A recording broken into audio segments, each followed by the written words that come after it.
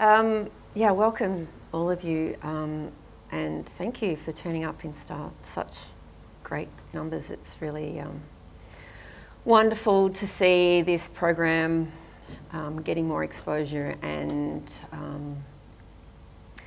lots of different people from lots of different areas of justice, all the art world, learning about it, and hopefully after I finish speaking and we speak as well, you'll be micro ambassadors and you can go out there and spruik it in other courts as well. I'm going to do a chronological slideshow, and I'll speak to some of them, and it's going to be really broad brushstrokes because there is so much to talk about in 7 minutes. However, afterwards, if you see me around, please come and speak to me. So I am the project manager and the curator of Urban Campfires, and I am employed by Belgium Avenue Neighbourhood House, of which Sue Kent, my manager, an amazing human being, is here somewhere, up the back, hiding. And Belgium Avenue Neighbourhood House also incorporates Collingwood Neighbourhood House, which is just down the road on the housing estate. And the exhibition turns over every 6 months. So we have 6 months within which to source artists' artworks and roll out workshops and then get the works up on the walls. Sometimes it's themed, sometimes it's not themed. We also, as part of our program, like to help develop skills amongst community members. So Ching is one of our stars, and over the years she has assisted us in all forms of installation and design as well, and she'll talk more about that hopefully. I first became involved as a facilitator in April 2015. I was a facilitator of the workshop, and that was with the Hotham Street ladies, who you may know, for they make everything out of icing sugar. And I did another workshop in October called Duck and Weave, and that was a workshop that involved the woodwork department at the Royal Talbot Rehabilitation Centre and a group of knitters from the Holden Street Neighbourhood House. And we came together to make 3 flying ducks, which talked about domesticity, but it also talked about artwork, feminism, women's work, but also bringing in the woodwork making element as well. A brief history of the program. Magistrate Fanning has spoken a little bit about that, so I don't want to go too much over it, but the main underlying mechanism is art for community engagement, and it is that which facilitates everything that ends up on the walls and in the glass cabinet as well. And those issues relate back to themes of social justice. So we are the only community art program based in a court, and it's really a privilege to be part of that, and really quite rewarding to see at the end of 6 months what does go up and the reactions to it. It can be challenging too. It can be slightly frustrating. Working with community members, plans change a lot, so you have to be quite flexible, and Liz will probably talk maybe a little bit more about that with Heidelberg. There are financial constraints. Art workers will always bang on about how there's never enough money and there's never enough time. And we also produce a full colour catalogue and have a launch to celebrate our exhibition, and you will have on your seat a brochure of our upcoming launch, which is on the 23rd of May, Thursday at 2 o'clock, which you're most welcome to come to. So community art, and I'm going to define it really, really loosely, is working with a group of people, and they are the principal drivers and instigators of the ideas and the concepts and the outcomes.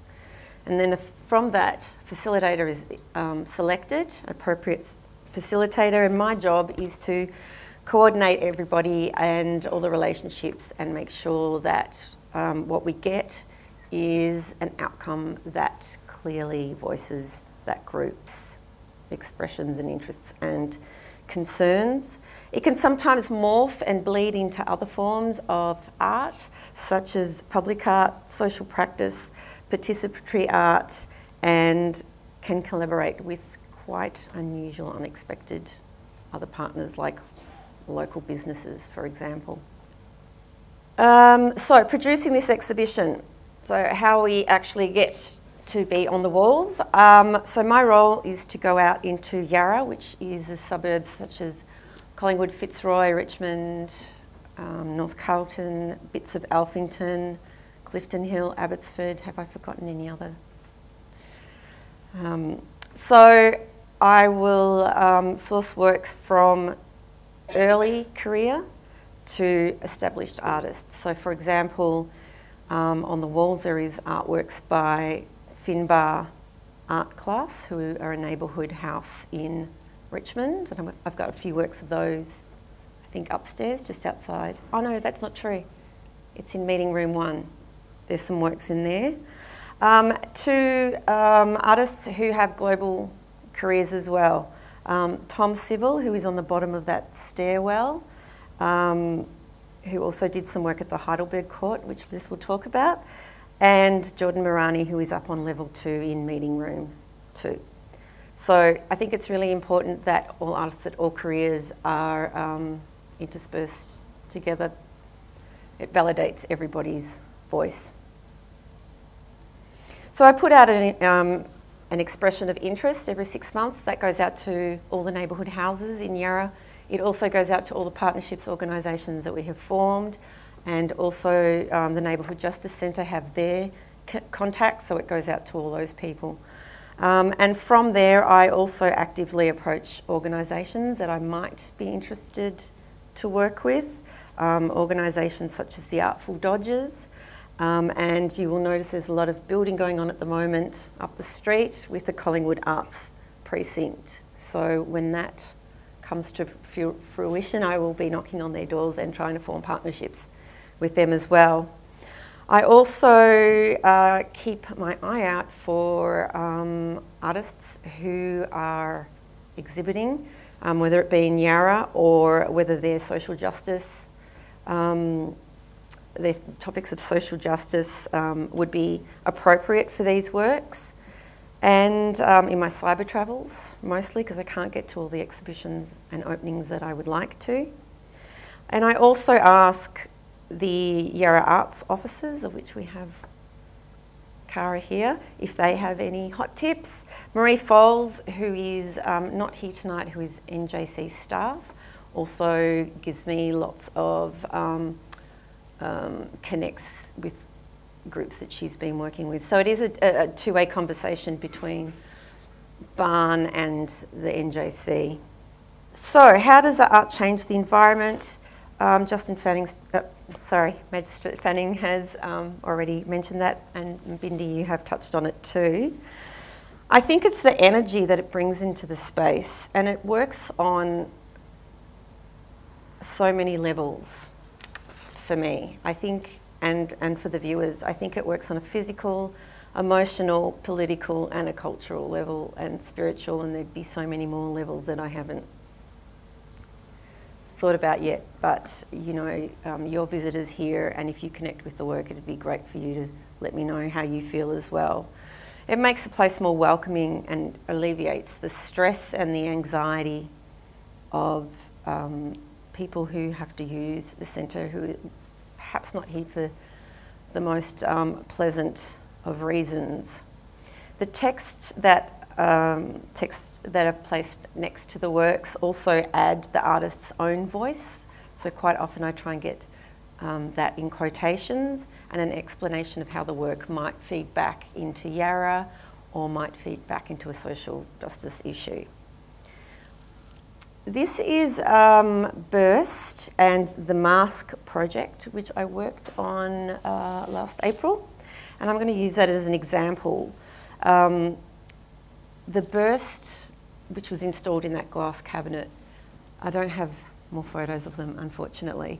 That filled that space with colour and bright optimism, and it was upbeat, and it spoke about the power of positive energy, and a group of all abilities participants from Holden Street Neighbourhood House made some ceramic masks for that, and those masks spoke about the masks that we all wear as we go through our day. We all put them on, different ones at different times, and just examining why we do that, why we feel the need to do that.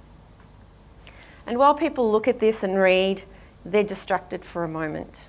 And they're also respected because they have things on the walls which they can relate to and makes them, they're worthy of looking at art, just as anybody else should be. I mean, there's not enough art in our public institutions, but don't get me started about that one. And it instigates conversations. It instigates conversations between staff and their clients. Lots of service providers have said that when they walk into a meeting room, they will start a conversation, and it might be based on the photo or the collage or the painting that's on the wall, and that will then lead into the conversation as to why they're there and what needs to be done. The staff as well who work here are very fortunate. Every 6 months they get new beautiful work to look at. And I know that would make me happy if I was in a workspace like that.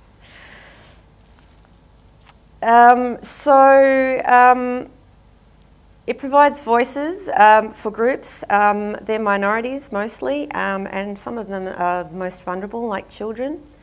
This workshop here was titled Trophies for Self. We did that with a group of Year 3 students from St Joseph's Primary, which is right behind us, right on the corner.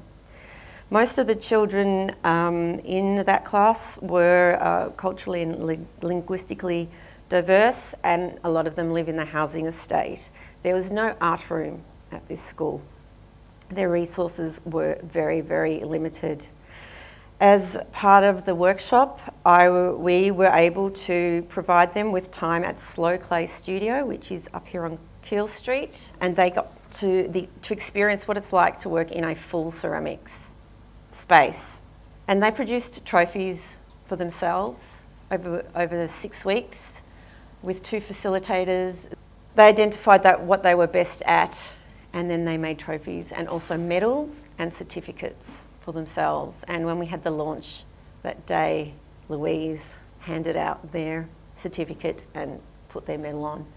And that was also great because they had a drum circle and a drumming circle and singing, dancing class as well at the opening. So that was really, and that was just right here where you're sitting. So that was great to bring that into this space as well.